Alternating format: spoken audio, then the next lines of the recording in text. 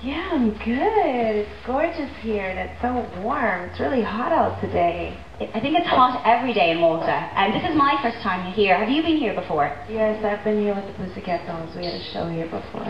Have you ever had a chance to explore the island? You're always busy when you're here. You seem to be working. Last time I was here, I didn't have a chance, and today I woke up early. I needed a point to go and swim with some tuna. How was that? It was awesome. It was unbelievable. I wasn't prepared for that because it's so warm, because I jumped in the sea on Saturday. Mm-hmm. It's a little bit chilly when you first jump in. It is. I wasn't prepared for that, but it was good.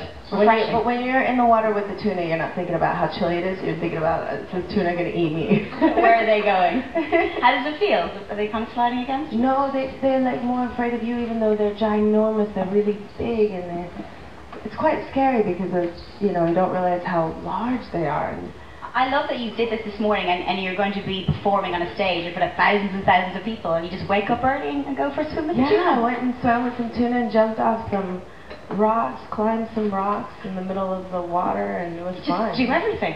I'm an island girl. I'm from Hawaii, so I'm used to being, I'm pretty much like a tuna in the water.